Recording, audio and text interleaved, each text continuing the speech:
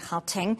Acting Health MEC Jacob Mamabolo joins us now to discuss this. Thank you very much for your time this afternoon. So less than a week into lockdown level 2 and the unbanning of alcohol sales, what impact have we seen on our hospital trauma wards?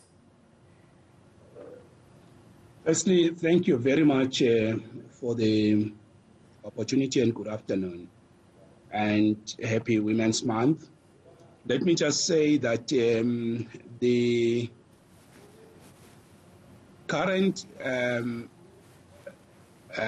move from alert level 3 to 2 and allowing of more economic activity will definitely mean in our province, given the unique and distinct nature of our province, being the main economic hub for the country, more economic activities bring pressure. The point you raised about lifting the ban on the sale of alcohol, definitely those issues will bring much pressure to bear on the resources and facilities in the institution. We are currently coping with a situation. We have not seen a dramatic spike in the numbers of admissions as per the new move, but certainly, as we have said even just yesterday, that the new developments, given the new unique conditions of our province, it definitely will mean we have to up our game. We have to make sure that we remain vigilant so that we can deal with the pressures that will be brought to bear on the entire healthcare system. So as the number of new COVID-19 cases and subsequent hospitalizations decrease, we may have more capacity in hospitals to deal specifically with alcohol-related trauma cases, but our hospitals also need to stand ready for that possible second wave of COVID-19 that you're talking about that could result from the opening of economic sectors. So what is the state of readiness in our province? Do you know what the capacity is in our provincial hospitals for specifically alcohol-related trauma and non-COVID-19 cases? So let me just give you what state of readiness will mean. It will mean increasing capacity with respect to infrastructure, and that is a direct bearing on the number of beds. So to that extent, I can say precisely the point you have made. The decrease in the number of admissions, freeing beds in the hospitals that were initially meant for normal activity, it means those beds are now available to be able to accommodate other patients that would need to be admitted, including those that goes into trauma.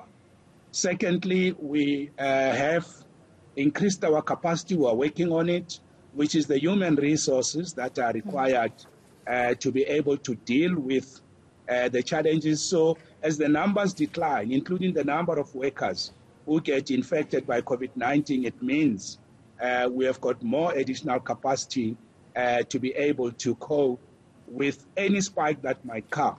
And thirdly, there's an issue of medical equipment and medical devices that are necessary to make sure that with human resources and those, the bed is effectively functional in the sense that it has everything that it requires. The other issue that's very much important for us, it's also just, the softer issues around continuing to boost the morale, the spirit, and the strength, and the determination of our officials to continue to do the good work. So to that extent, I can say to you, we are ready, and we are also given the projections that have been made by our statistical modeling and forecasting. That has given us also a bit of a breather, because initially it was said the peak will come in now end of August and early September.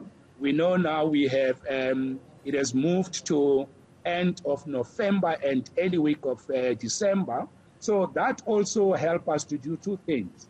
One of them is cost effectiveness. That means redeploying our resources in such a way that we will be able to get better value for money even moving forward and leave better legacy in terms of resources in the facilities.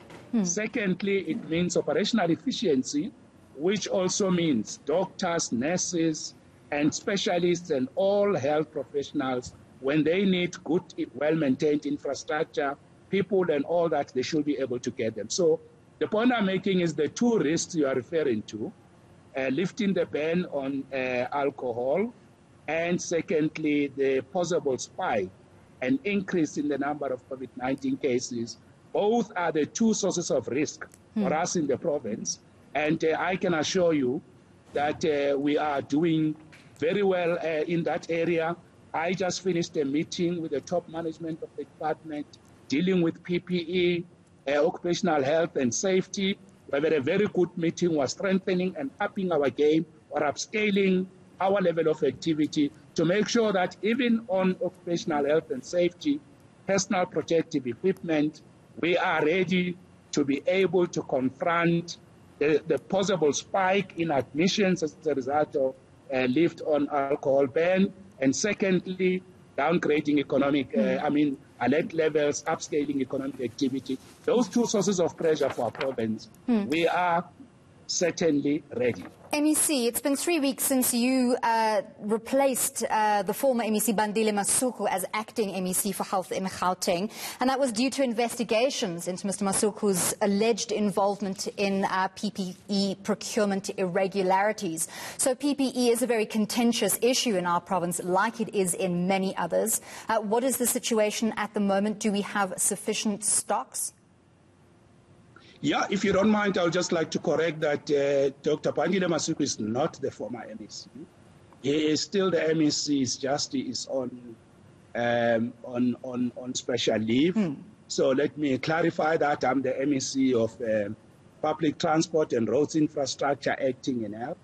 But what has happened since I was given the privilege to lead this very important department for this short period, I visited 26 facilities, including the 2 leading storage warehouses for PPE.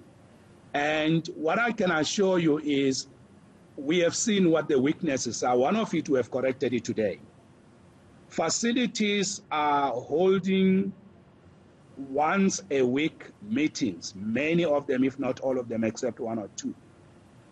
That is not enough because PPE, it's a daily consumable. It's something that staff and workers use every second, every minute, including when they change in a day.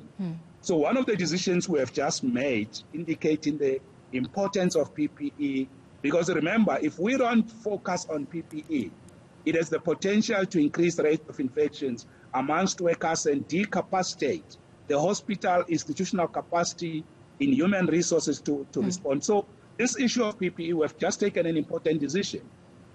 Every hospital, and I've set up our labor relations to enforce compliance, every institution is going to hold a meeting 1 hour every day to do daily stock checks, to check availability, distribution, including with trade unions. So the decision to make sure that we meet daily and not once in a week to deal with PPE daily supply to workers, that is a very important decision because it means we will focus our eyes, we will get them fixed right on PPE, because if we don't do that, we run the danger of high rates of infections among workers and therefore weakening our human resource capacity to protect the public, the patients, and the residents of our province. So I'm trying to say to you, the visits I did to hospitals, there are issues of quality. Yes. We are going to be making an announcement very soon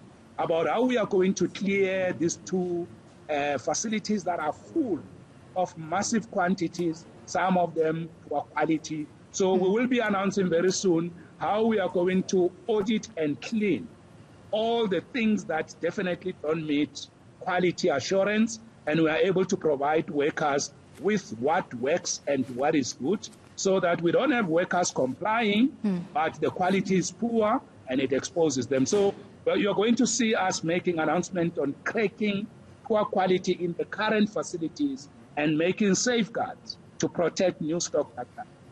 Well, thank you very much for those insights and that update. That was Jacob Mamabolo, the acting Gauteng Health MEC.